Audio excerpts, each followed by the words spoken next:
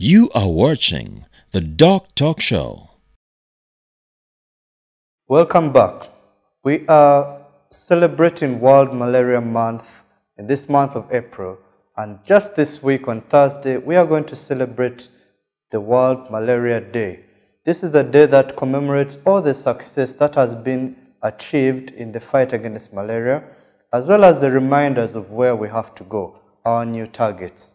So with me in the studio is Dr. Pigo to tell us more about the successes that have been realized in the fight against malaria, both at the global scale and at the national scale, that is on Uganda. So, Dr. Pigo, in commemorating World Malaria Month, it's always important to reflect on what we have achieved in the past, how far we have come, so to get an idea of where we are going in the future. So, what important successes or milestones have been realized in the fight against malaria? Thank you. We have made so much progress. First, in terms of people protection, we managed to introduce insecticide-treated nets. Initially, we had non-treated nets. And what we did was to bring, you will remember, KO tab. Some tablet we would give to people, and they will treat their nets. So they needed to retreat it every 6 months, and they're handling chemicals. And net access was as low as less than 20%. We set an objective that all people should have nets. So industry found a way of designing a way of incorporating the chemical inside the thread. And we made this universally available using different strategies of giving through antenatal clinics, through immunization clinics, social marketing, and mass distributors. So people are protected. The next thing the world and Uganda has been working on is to get friendly treatment and effective treatment. Effective treatment. And friendly. Initially, we had only chloroquine. It will eat people, and it was bitter. And then it developed resistance. We had fancy that it was convenient. You take it once, it developed resistance. We attempted to combine the two. It didn't work well. Our only alternative was quinine. Very bitter, makes you weak. Causes dizziness. The just to be given as an injection. Yeah, if the injection, it has to be in a drip for 7 days. This was very difficult. Now, friendly treatment has been made, which you take for only 3 days. And this treatment has been made universally available. And its advantage, it does, the parasite has 2 forms. The form which causes the disease, the form which the mosquito picks to take to the next person. It clears both of them. So, sorry, you said the malaria has 2 disease forms. Yes. So it has, you could elaborate on that a bit. You as the doctor knows the seasons, which causes the fever, and then it has the gametocytes, which the mosquito picks to go and develop inside the mosquito to be injected into the person. No, it has 2 life cycles, inside the person and inside a mosquito. Yeah. So they are meaning the life cycles, the life one cycle, of the mosquito and the one within the human so the being. new medicine is, it kills both of them.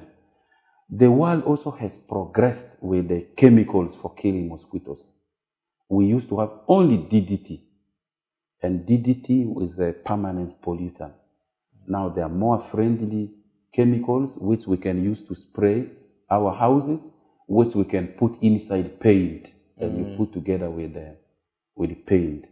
The world has progressed, has made repellents. Most people know Odomos, but there are also more friendly ones like Ropa-Free. We have learned how to treat the clothes for those who must be outside. We have learned how to have tents which are treated for refugees. Not only that, we are now able to make the malaria medicines in our own country. Which is a very big Very big bonus. A big if you can bonus. produce the drug, it means you don't have to rely on imports. You don't have to rely on You can imports. manufacture the drugs within your own the country. It was and a make it major, very cost effective. major government effort, a public-private partnership to attract that technology here. And we are supplying the whole region with that medicine. We are importing it. We have now even set factories for mosquito net production. Now for paint production. We are also setting some to make larvicide so that we destroy mosquitoes where they are breathing. Okay, so there is a lot of progress. Also, government has made dedicated funds for control of malaria. It has created a program where I work dedicated for the Global Fund is giving us over $60 million per year, has attracted the UK government through UK aid, giving us money, has attracted the Americans through the President's Malaria Initiative, gives us over $30 million per year for malaria control. So there is and also not forgetting our government's own contribution. Our own government is how much have they contributed? It is putting over $10 million per year. This is and that's dedicated. also in addition to the campaigns, the distribution of mosquito nets, and production what it is of the drugs. Also generally in the health system, in terms of my salary, in terms of the health workers, the medicines, the health facilities in all sub-counties where we run this service. So there is a lot to celebrate. There's been a lot in this month.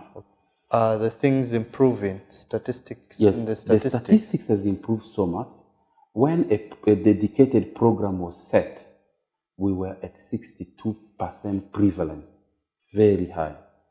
That is the whole, is that a national prevalence? The national prevalence. So it was at 62. 62. That's almost 2/3 of everyone in the country was having malaria at any one time. By 2009, we came down to 42%. By 2014, we came down to 19%. Now we set ourselves a target to go to 7% and eventually to 0 by 2030. There is so much progress. As I said before, the people using net availability, if you do any household survey, is over 90%. Net usage is over 80%. Some places have very low malaria right now. The Kampala metropolitan is one of it. Most of you know in your house, for a whole month, nobody has got malaria. Or even for a whole year, nobody has got malaria in your own house. Okay, so some people even take longer than 1 year, even some people take 5 years or 10 years without getting malaria. Now, based on this, we would like to use this opportunity to position now for malaria elimination. So we are trying to use this World Malaria Month to rethink, to remobilize. So after the break, we shall come back to learn more about World Malaria Month in particular. What activities had been planned? What has been done to celebrate this World Malaria Month? And which activities are there to look forward to? Remember, you can send in your questions or comments on our social media platforms. We're always happy to hear from you, to respond to your questions. So don't feel shy to send in the questions. You can also subscribe and like our YouTube page. That's the DocTalk page.